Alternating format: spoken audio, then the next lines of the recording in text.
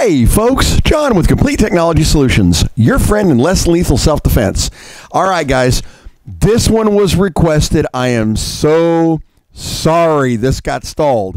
And when you're going to understand why as we go along here. Today what we're going to do is we're going to take apart this Snowpeak CP300 Defender 50.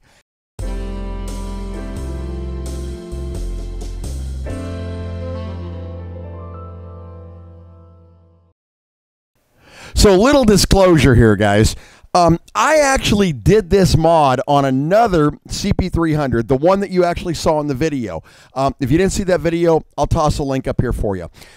This thing is way cool. I mean, I had people saying it looks like something out of Blade Runner, and it is. I mean, really, the octagonal barrel, the look of it, the feel, it's pretty futuristic. But hey, when it came down to actually firing it, we were getting results like this. Aiming it, and we're going to see if we're going to get any measurement right now. Wow, guys, that actually feels pretty powerful. Hold on, let's try it again. 395. 395, okay. 370. Look at that. Talk about a rupture ball when it hit. Jeez, all right. 364 and out. Look, 350 to 380 FPS is not bad, especially if you consider you're going to be firing a good quality pepper ball, or at least you should. You definitely don't want to depend everything you're doing on a any kind of a kinetic round when you're firing under that 500 range. But I felt like we could do better, and I was crazy curious as to what was in this. Wait till you see what's in it. So let's go ahead and get right to it, guys. All right, I'm going to move Stumpy around here. And what I'm going to do, guys, is I'm going to move Stumpy down to a position where he is right over the launcher. That way, hopefully, you guys are going to be able to get a really good view of what we're doing here. All right, and I'm going to sit down and get comfy. This does not take long, and frankly, you're not going to believe how easy this mod actually is. Okie dokie. There's our Snowpeak Defender. Okay. So the first thing we're going to do, guys, is we're going to go ahead and remove the drum. Now, it's not necessary, but we're going to do it anyway. So grab these two little pins right here, slide forward, out comes the drum. Now, this is where it differs a little bit.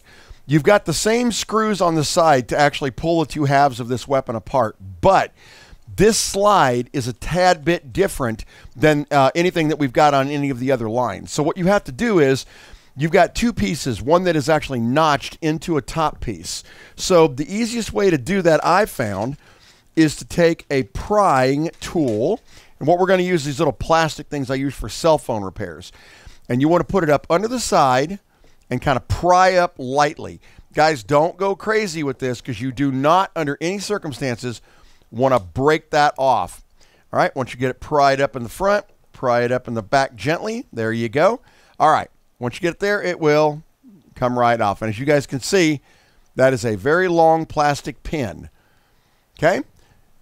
Then on the other side, the other piece just falls out. So essentially what you got is that plastic pin right there sits right in there, and that's all there is holding that on is pressure. So keep that in mind when you're taking that off. Be super, super careful. Now what we're going to do is we're going to unscrew 1, 2, 3, 4, 5, 6, 7, 8, 9, 10, 11, 12, 13, 14, 15, 16 screws. Now I'm going to go ahead and unscrew this here, but I'm going to speed up the video so you don't have to watch it all the way through. Here we go. All right, guys, so as you can see, we've got all of our screws loose. And by the way, if you this will definitely wear out your hand. I've had people ask me why I don't actually use an electric screwdriver to do this, guys. The problem is you're doweling these screws into plastic, and it's real easy to over-tighten with an electric screwdriver. And I kind of like that tactile feedback when you're unscrewing things and screwing them back in. So that's the reason I don't. Now, once you get to this point, guys, you don't necessarily have to take out this bottom plug, but we'll do it anyway. Now, you know what? I'm going to leave it in just to illustrate a point. All right. We're going to use our separator, and at the front of the weapon, we're going to separate the weapon a little bit. There you go. And follow it down all the way down to the back of the weapon. Okay, once you got it separated, lift it up and off. We're going to pause here for just a second, guys. Anybody want to take a guess what that looks like? Oh, wait, it gets better. All right. So in order to remove this mechanism out of here, what we're going to do is, now this has got something that the TR50 does not have, or the HDR68. On top of the spring, which actually controls this barrel going in and out, which is what holds tension on the drum, you've actually got a metal washer right there that fits on the spring and behind that little plastic holder. That's pretty cool. You know, occasionally when you put these things back in, that will bind up, and you have to be real careful about that. But that little washer right there is pretty nifty. Now, you'll notice we pulled everything all out together. That's nice and easy to do on this one. On the, there you go. On the lock, you see there's that hole that the pen went through. And here's the barrel. We're going to slide it out. All right, guys. So I want to show you, first of all, how easy the mod is. I want you guys to understand, when I found this, I couldn't believe this. Now, you know that on the TR50 and the HDR68, that your valve block has got to be removed from right here. But you also know that that thing is typically pretty tight. It's fused in with some aluminum ears that pop out. So you have to either pull it out real hard from the back using a screwdriver, or disassemble it and punch it out from the front, which is the easy way to do it, at least in my opinion. Now, what I want to do is I want to open up this valve for you. Oh, by the way, I got to show you guys this. Now, I haven't advertised this yet, guys. So I was doing the mod on the HDB68, the shotgun. The valve on this, as you can see, is probably ½ inch to maybe, yeah, quarter to ½ inch. On that HDB68, it's about 2.5 inches long. So what I did is I took a standard valve tool, and I'm going to try to show you this. I drilled out the center. See the hole? So that you can actually use this on a longer valve. I will have these available for sale before long. As you can see, that is custom made. I literally had to have a welder drill this thing out and then re-weld it. So it was, you know, it was definitely a work, but now that we got it, it seems to work pretty darn good. All right, what we're going to do is we're going to open up this valve real quick, and I want to show you guys something just to illustrate a point. And it's going to blow your mind, I promise. All right, so we're going to open up our valve. There we go. All the way up. Yeah, the first time I did this, guys, I kind of knew what I was looking for because the design was so much the same. Now, you see how much pressure that's under? Be very careful when removing that valve because you're going to be under a lot of pressure with that spring right there. Let me show you why the spring is there. We're going to set our valve down. We're going to pull our spring out. That is the valve block. Guys, you can literally, as you can see, you can shake the valve guide out of the box. Now watch, I'm going to tap it on, I tell you what, I'm going to tap it on this foam surface here. And there's the valve block. That blockage right there, guys, is all that stands between this weapon and full potential. And it literally pops right out from the bottom. As you can see, it's nice and clear in there now. Now we're going to go ahead and we're going to put the spring back in. The spring is not necessary at this point, but it's not hurting anything. I mean, you might lose a little bit of volume in there with that spring, but not really. The whole goal of that spring was to keep that valve in place. But we're going to leave it in anyway, and we're going to put our valve assembly back on. All right. Now, at this point, guys, I know you're going to laugh. That's the mod. It's actually done at that point once you put this valve back on. But we want to go a little bit further with this because I really want to show you something that kind of caught me off guard. When I first did one of these, nobody had a teardown on this. So there were no schematics of it, nothing on the inside, nothing I could really compare it to. So what we're going to do is I want to open this thing up. Now, you're going to notice that the screws on this are in the exact same place as the TR50. Anybody want to guess what we're about to find when we open this? Now, there is one thing I did find. If you do this yourself, you need to be extremely cautious because although the parts inside this are identical, let me say that again. They are exactly the same as the TR50. The body is actually a little bit thinner, which means that when you separate these two halves, what'll happen is the trigger will slip off that little pole there because it's thinner and cause it to come loose, which means putting it back together can be a total unabridged nightmare. The way I figured out to do it was to actually hold the trigger down in place while I reseated the top here. So let me go ahead. Let me get our screwdriver. We're going to separate this. See, I even know what a nightmare this is, and I'm still doing it for you guys. See how that works? All right, cracking this side over here. And I'm telling you, you are going to be floored at exactly how much alike this is. Doing the top. There we go. Now I'm going to hold down on this trigger because I know exactly what is in store for me when this comes up. All right, you see the trigger wiggle? As soon as I moved this, the trigger wiggled and tried to come out of place. All right, I'm going to pull this apart here, guys, slow and steady. All right. You'll notice I'm still holding it down. What do you see, guys? That is a TR50 totally. Same trigger mechanism, same spring loadout, same advancing mechanism. In fact, I would be amazed if the valve block, aside from this, didn't actually fit with an HTP 50 or even a TR50, which means you might theoretically be able to change this out for some sort of a punch button if you really wanted to. And in a future video, we're probably going to do that. But as you can see, everything, the follower, the spring, the where your barrel goes in here, this lockout, they're all identical. Pretty cool, huh? So we're going to notice I have not taken my finger off that trigger, guys. If you do, this trigger will come up and you'll have to contend with this spring. There we go. So we're going to go ahead and put this back together now. And I'm going to probably do a complete teardown video just like I did on the TR50, or excuse me, the HDR68. I'm going to do it on all of them, including this one. But for right now, the point is the mod. So there we go. I just wanted to open this up to illustrate to you guys what you are looking at here. Anybody heard AC/DC? Who made who?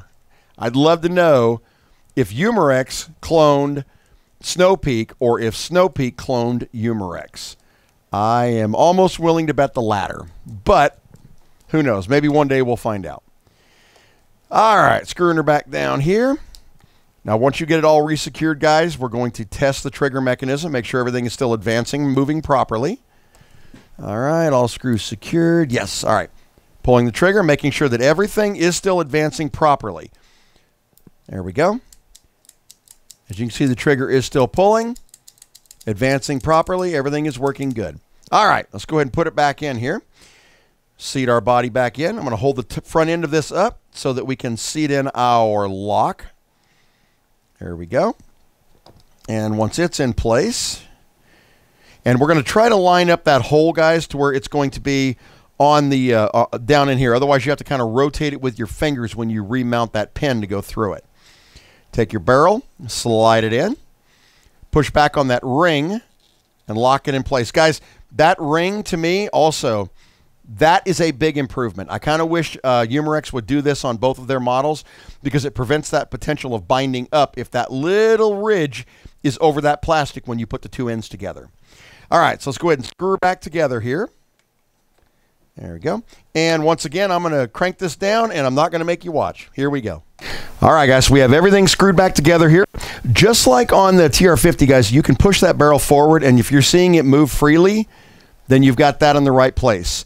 Now, in order to remount this pin that goes through, you're going to want to look in here, and you can rotate this loading mechanism right here just a little bit so that you can get to the hole. See the hole right there? So you push it forward and rotate it in. Then separate your pin, slide the pin in. It doesn't matter which way it goes, up or down, guys. Come to the other side. As you can see, there's your notch. Take your pin and secure it on there and lock it in place. There you go. Now you got that. All right. Now, the next thing we're going to do, guys, is we're going to go ahead and we're going to put in our drum. Slide that forward and lock our drum in place. And let's make sure everything is advancing. And it is indeed. We've got it. And that, guys, is all there really is to that modification. It blew my mind. Not only how easy the mod was, but what really blew my mind is how much that looks like a TR50. Yeah. Well, let's see what it did after we did the mod. Check out the results. Okay, folks, so as you can see, we actually have our range set up again here. We've got our FPS meter set here. We're going to go ahead and set this to feet per second. There we go. Now, I'm going to do the same thing we did last time, guys. I'm going to try to stand behind the camera so you guys can actually see what we're firing. So, we're going to be firing the 2.9 gram balls, just so we can kind of get a good comparison to what we did last time. So, we have a new C02 cartridge in. We're going to screw it down once, twice, and you guys heard that pop out there. All right, let's see if we can actually get a reading here, guys. This is a little bit challenging. We're going to give it a shot. 516, 484, 445, 430, 438, and I think we're out. And we're out. See what I mean? We're going from the mid threes to the low fives with one simple mod. Once again, guys, if you own a CP300, do this mod. It takes you like 5 minutes. You don't even have to disassemble it as far as I did. Once you get the two halves off, you pull the valve, tap that thing out, you're done. That simple. And it doesn't leak. You get about 10 to 12 shots out of one C02 cartridge, and there are no other problems. So, you own it, do the mod. All right, the question I'm always getting, am I going to carry them? I have them. They will only be sold fully modded. So everyone that leaves here is going to have the mod done already. I will throw this in there in case you guys want it, but at the end of the day, they're going to go out fully modded and ready to go. Pretty cool, huh? Guys, thank you so much for watching. Sorry this one took a little while to get done, but I wanted to do it right, and when I opened that thing up, I knew you guys had to see what I saw because it's pretty unbelievable. It really is. I got another brand new launcher supposed to be coming in today, and it has never been seen on YouTube. Stay tuned for that one.